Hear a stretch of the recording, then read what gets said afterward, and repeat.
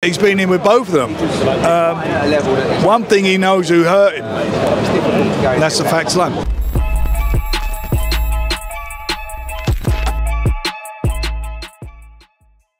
This is Jonathan Agger, Fifth Pro Boxing Fans, joined by Frank Warren here at the weigh-ins for Joshua Dubois.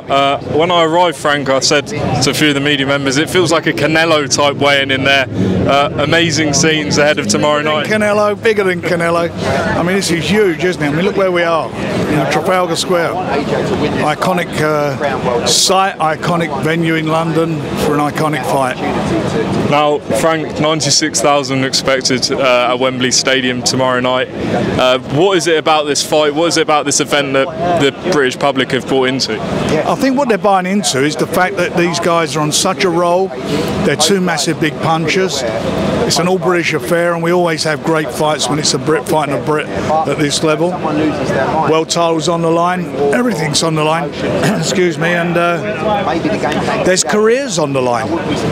And the prize at the end of it, besides, you know, the winner, which I believe will be Daniel coming away with it or retaining his IBF title, is to get the winner of the fight on the 21st in Riyadh, 21st December in Riyadh season, the rematch between Tyson and Usyk. So it's just fabulous. Talk to us about Daniel Dubois' mentality. You know, since you know all these fights he's had. You know, he went to Poland. You know, he's had those fights with Miller and Hrgovic. Talk to me about his personality. That we've seen it change. You know, we've seen him come out of his shell. He seems a lot more assured and confident in himself. I've seen it. He has changed. I mean, he's on a roll.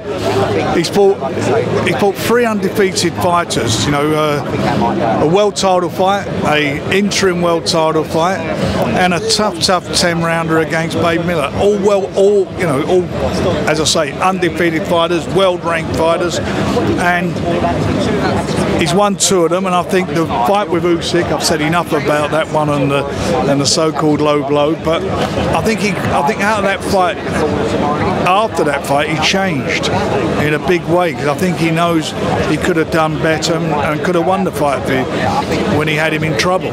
But you know, he's a young man.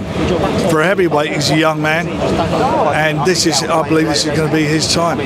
Daniel Dubois isn't going to tell us his game plan, but in your opinion, how does he win the fight tomorrow night? What's he got to do to defeat AJ? He's got to use his boxing brain. He's got to get behind his jab, and that is the key to him, forcing AJ on the back foot.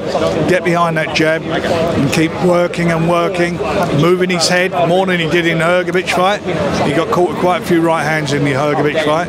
He can't afford to do that, and he's just got to keep grit his teeth and stay there with him and force him on the back foot.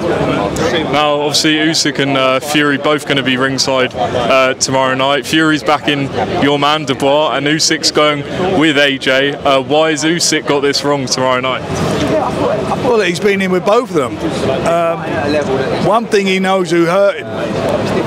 That's the fact of life. I don't know. I mean, I know they get on quite well, don't they, with AJ? So maybe that's what it is. But no, that's his choice. Everybody's entitled to an opinion. But as he said himself, normally when he tips somebody, he gets it wrong. And before we move on to the undercard, just last one on the fight, Froch has come out and said that he feels Joshua's career, as you said, on the line tomorrow night, but he feels that defeat and he's finished. What do you think? I think I agree with part of that, but it's how you lose. You know, if he gets absolutely destroyed or gets poleaxed, if it's a very close fight, or if it's a split decision, it's how it ends. You can't, until the fight's over, you can't say whether somebody's finished or not. I mean, I've done that in the past and got it wrong. Like Derek Chisora's a prime example of that.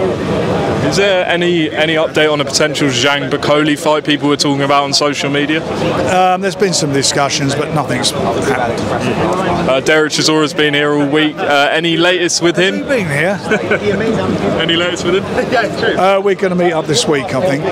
Because this has been so busy here, we've not had a chance, but we'll meet up next week and he'll fight before the end of the year. And you said, I believe last week, that Joyce and Yoka is a fight you might be looking at. Is there a date with that or anything finalised? It's a fight I like. I think it's a fight. There's a lot of controversy controversy about the Olympics, certainly after the Olympics, so it'll be quite an interesting fight to make.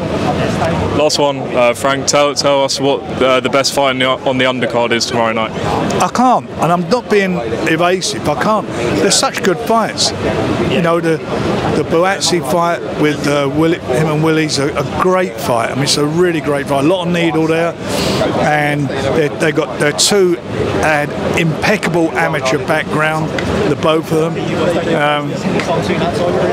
And Willie's hit a lot of form now. He's hit really good form, and Josh is undefeated. And there's a lot on the line for this fight. I mean, it's a major fight. Hamza, he can't afford to slip up. He's in with a guy who's caused a few upsets, so he's got to be the top of his game. If he wins this, he'll get a world title fight.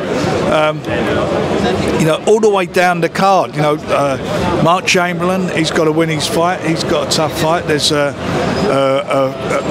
know, it's just a great undercard, all of them. Actually, lastly, Frank, it is Joshua Dubois, so Matchroom against Queensbury again. Does it feel like another sort of 5v5 type event, or you know, what have you been saying to Eddie about it? Look, this is a significant fight in world boxing. It's a significant fight in British boxing history.